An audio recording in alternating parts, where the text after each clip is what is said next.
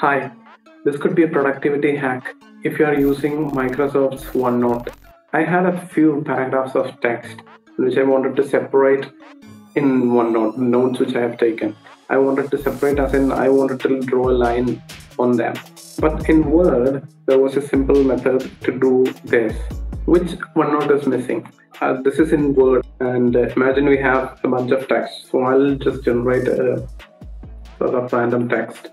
So this is, you can use this command in Word to generate random text. Just type equal to rand and then two brackets and then press enter. That gives you 5 paragraphs. That's by default. Now you can edit this command as well, but that would be a video for another time. But coming to our question. So I wanted to draw a line after these two things. Imagine there are two different sections in my notes. So if I want to make a line here to make a differentiation between these two, okay, to do that, just press dash 3 times and then press enter. That gives you a line. Word has similar functionalities for other keys as well. For example, if I press underscore 3 times and then enter, it gives you that dotted line, that tick line. Anyway, this was an interesting thing to do in Word, which was very handy. So I'm trying to show you a workaround to this. This is not exactly a solution from the options in OneNote. OneNote doesn't have an option to do that. So let's see how the workaround happens. Now, let me switch over to OneNote. There's a bunch of text. This is also, I have, when OneNote doesn't have a way of generating this kind of random text. So I have generated this in Word and then copied here. So say after the 2 paragraphs, I need a line here. So if I press 3 dashes and then enter, nothing happens.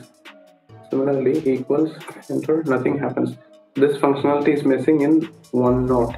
So what we can do to override this is not a straightforward way. So instead, now we can try a way to using autocorrect. So go to files and then options and then proofing and go to autocorrect options. So in autocorrect options, I'm going to set up 3 dash and replace that with like a lot of dashes. So which would give you something similar to a line. I think that's enough. Now click on add and press OK. Now again OK, and then let's try that. See, as soon as I pressed 3, okay, don't press enter because that will create another autocorrect at the end of it. I'll show you once again. Yeah, that should work for now, and then just press down. If you press enter, it should create another line. Now the one thing to note is that this will work across Office applications. So this should come in Word as well. I created a new text document to check this out with. So let's get some random text. And after 2 paragraphs, we are trying to, so I'm trying the dashes again here, 2, 3, 4, and we got the line. Comes a bit longer in OneNote, but we got the earlier line as well. So that's fine. You get the dashes and then click enter. So Word works as intended, and OneNote worked with our hack.